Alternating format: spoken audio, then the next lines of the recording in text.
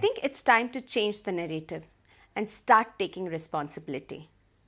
This video is not just for people who are feeling lonely or depressed, it's for everyone. So make sure you watch till the end.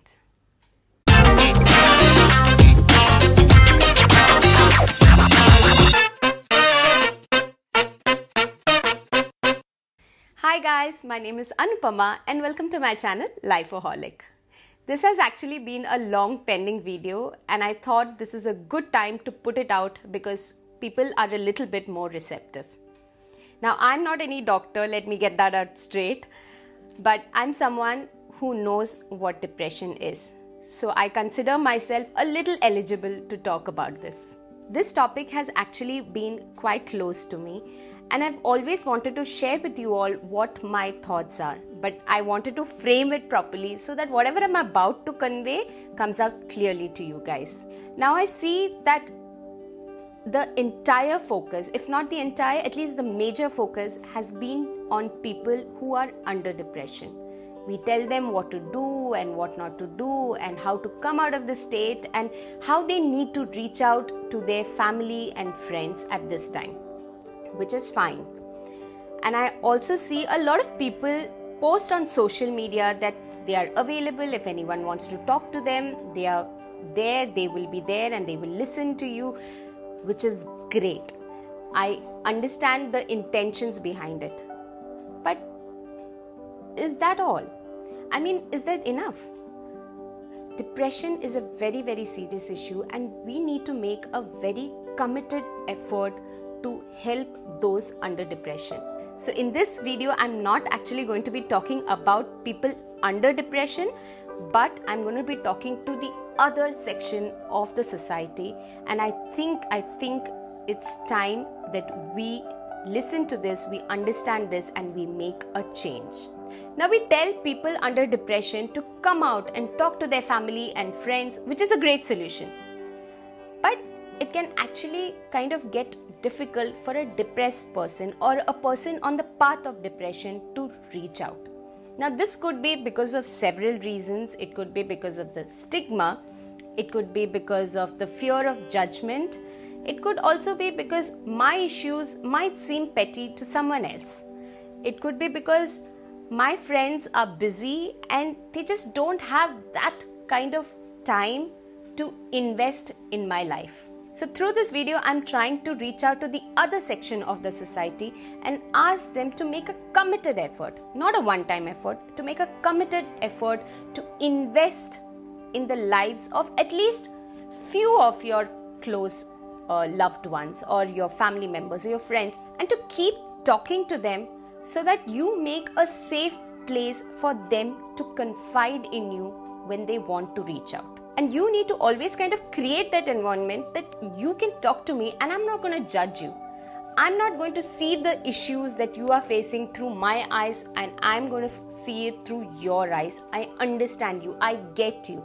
This is the kind of understanding that a person under depression needs, because trust me, most of the time a person who is depressed is not talking out because they are scared that no one will understand them. So if a person under depression is reaching out, great. But if he or she is not, then it's your duty to reach out to them, because most of the time people are always giving out subtle hints. And there's a common misconception that a person who is depressed is sad. And that's so not true. Because a person who is depressed will still have the waves of happiness and sadness and ups and lows just like everybody else. Also, depression has nothing to do with how mentally strong or weak a person is.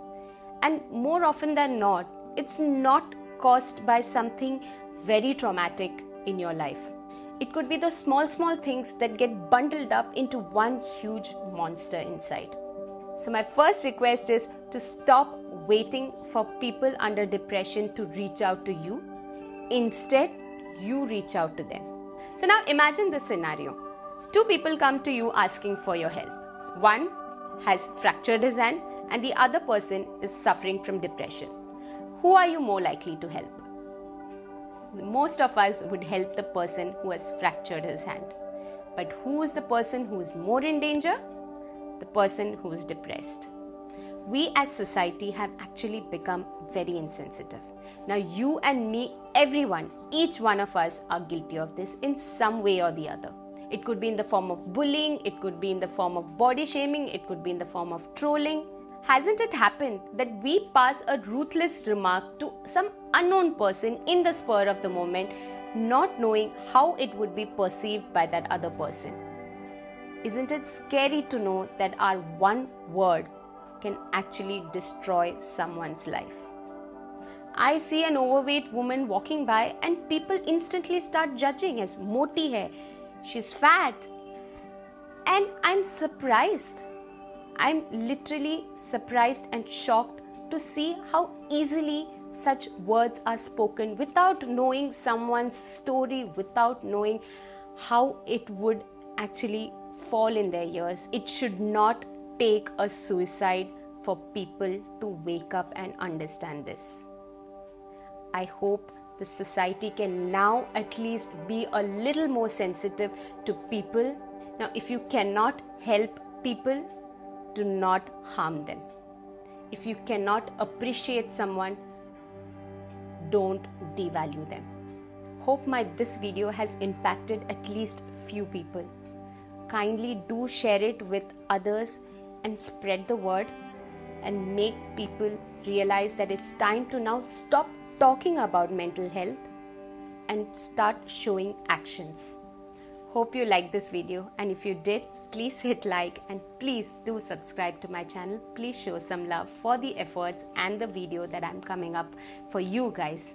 Until next time, stay tuned. Bye-bye.